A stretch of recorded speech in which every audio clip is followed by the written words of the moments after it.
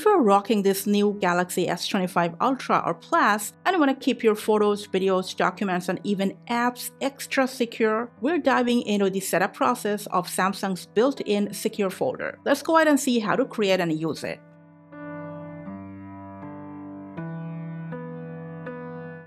For that, we need to first open up Settings. Now, to set up a secure folder, you need to just log in with your Samsung account. It could be a separate Samsung account, or you can log in with your Google account, whatever you are using. So from Settings, go to Secure and Privacy. Scroll down for More Security Settings and then to Secure Folder. Just go through this initial setup process by pressing Continue.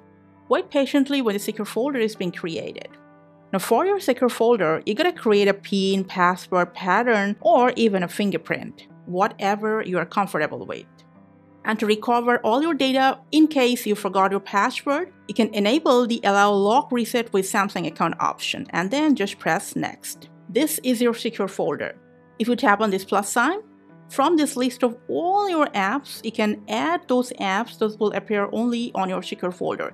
You can download any app from Play Store or Galaxy Store to directly download into your secure folder. And for this purpose, you need to log into Play Store once again.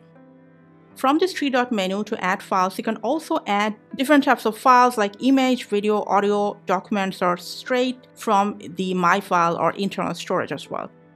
We have a separate video, how to hide your photos and videos on your secure folder. If you want, you can check that out. So once again, from this three-dot, in Customize section, you can customize the secure folder's name, color, and icon just to make it hidden in plain sight. And lastly, from this three-dot menu to Settings again, first of all, you can customize the auto lock secure folder frequency. And also, if you want to hide it from your app screen, you can toggle off this option and then tap on Hide. Your secure folder will be absolutely hidden from anywhere in your app screen or home screen. To access that folder, you will have to go back to the same settings where you've created your secure folder.